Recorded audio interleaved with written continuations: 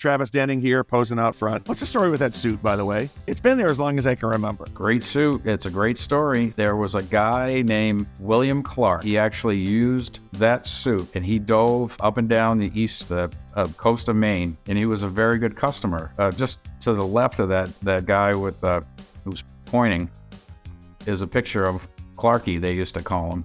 He owned that suit and smoked himself to death. I mean, there aren't too many pictures of him without a cigarette dangling out of his mouth. He was a good friend of ours, and he insisted that when he passed away that he wanted that suit to stay in the restaurant. It's one of the most photographed artifacts in the restaurant for sure. I hate to say it, but when Clarky passed away, some of his kids came out of the woodwork, and they actually tried to come down and take it from us.